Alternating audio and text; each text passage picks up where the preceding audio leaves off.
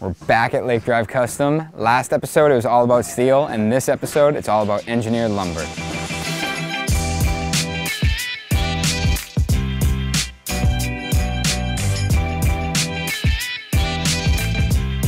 We're down in the basement. First thing I want to talk about is our floor framing. So we're working with the guys over at Weyerhauser as well as Huber for our subfloor system. We opted to go with an 1.1 Advantech over the standard 3/4 subfloor. And the reason being is we wanted a super stiff floor. Taking that into consideration, we knew that we could increase our joist layout from, say, maybe the traditional 16-inch to a 19.2 or a 24-inch on-center joist. We opted to stay with the 16-inch because it still gives us enough room for our mechanicals, but it offers us that luxury home rating that the guys over at Weyerhauser will stamp on the set once they run the calcs on your build. So above me, you can see we increased our ceiling height to 9 foot. We have all our joist space at 16 inches on center. They're hanging off this steel beam, and we're also using the Advantech subfloor glue. It comes out as a foam, gels up, drop the sheets, you got a couple minutes, and everything gets screwed down with our pan-fast gun, getting that full glue and screw method on that subfloor.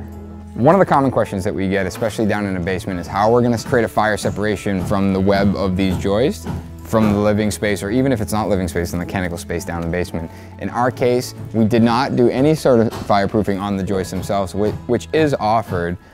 We're actually gonna be installing a full gyp ceiling. In this case, the blue board with plaster. In the areas that may just be mechanical, they'll do rock wool, and it will actually sit on the bottom cord. So in between the joists, you'll actually have rock wool that will sit between.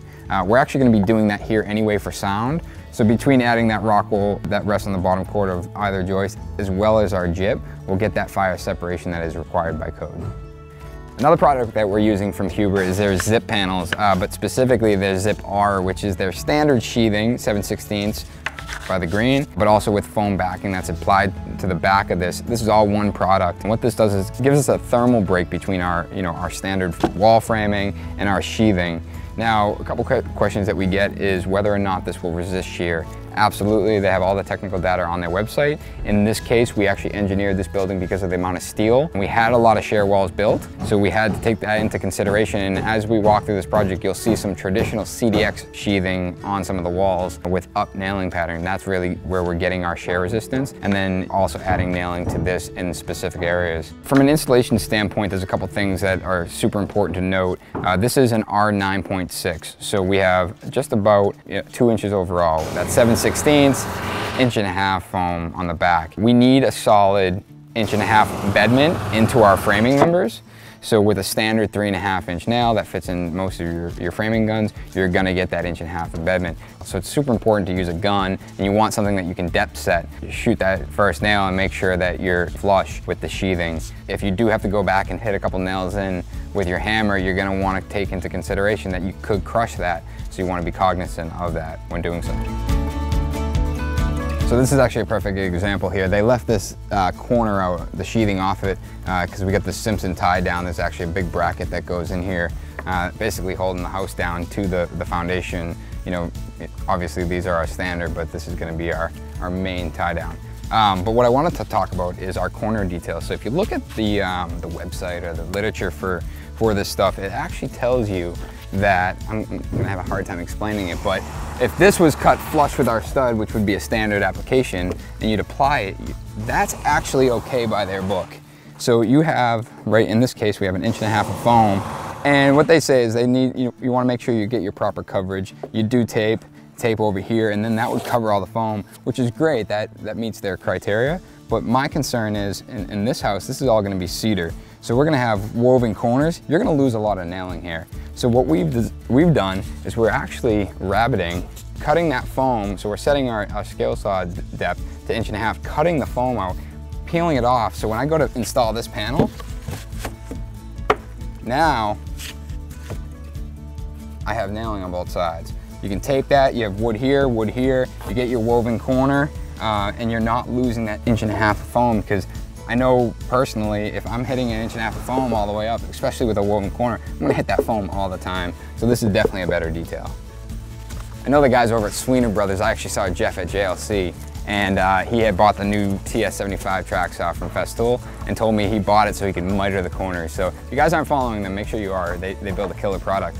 The other detail I wanted to talk about was our bottom. So you can actually see here we have a PT 2x ripped, which were nailed into the sill. So what this allows us to do is we have that foam all the way down onto our sill, and then here we're gonna actually be able to lap our tape over this, and that's preventing anything from getting up to the bottom side of the foam, insects, damage, whatever the case may be. We're actually gonna liquid flash from the foundation, run a piece of tape, liquid flash the bottom of this, come up, and then we'll tape our zip tape over it, creating a solid barrier and also getting our air tightness that we're looking for on the bottom of these panels.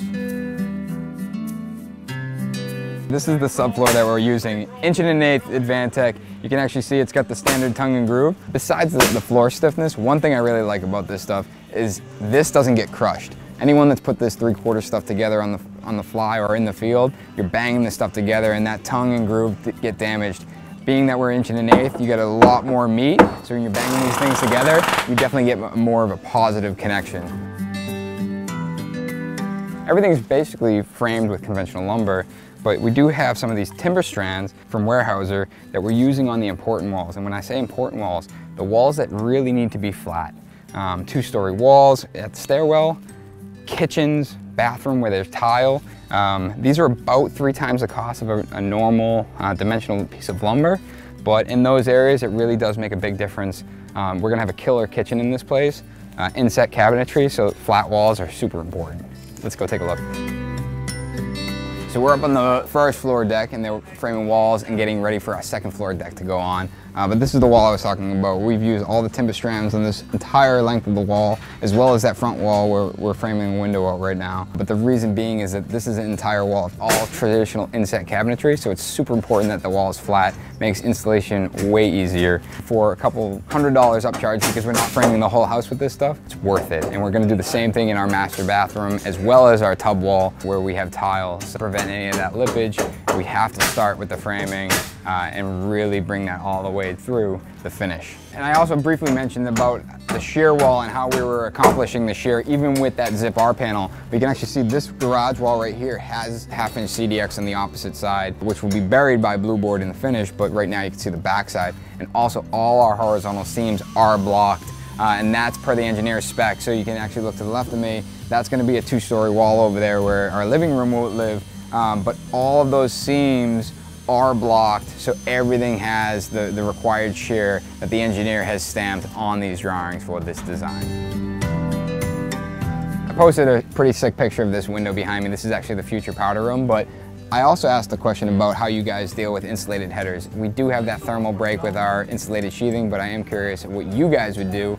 And in this situation, we added this 2x6 on the horizontal here for future trim install, just like we have an apron on the bottom of that, and we need nailing for it. So make sure you check out the Instagram at @NSBuilders. This build is the hashtag Lake Drive Custom. Stay tuned for the next episode.